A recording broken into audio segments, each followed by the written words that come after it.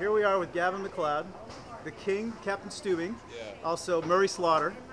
Tell me, what do you think about Below the Waterline? Barber's book, and I have to tell you, if you're interested in cruising, if you're interested in people and how they get their lives back together and the experiences they go through to reach a certain point in their life where they can live with themselves, read this book. This book you really can't put down. I just went on a flight and haven't been able to put it down. That's coming from Captain Stubing. That's fantastic. So you would recommend Below the Waterline? Below the Waterline is something everybody, you don't have to cruise to enjoy this book. It's a book about a human being and the cruise line. That's very nice. Life. Thank you very much. What are you doing these days? Princess Cruises. I've been with them for 22 years, traveled all over the world. We just named the new movie Princess in Florida.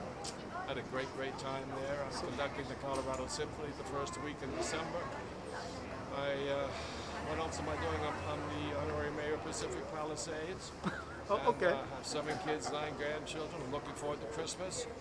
And I'm just living day by day. I have a new movie coming out called The Secrets of Jonathan Spurry with Robert Guillaume.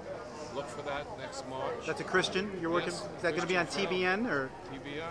That's awesome. Yeah. Gavin, thank you so much. Thanks, Steve. Below the Waterline. Yeah.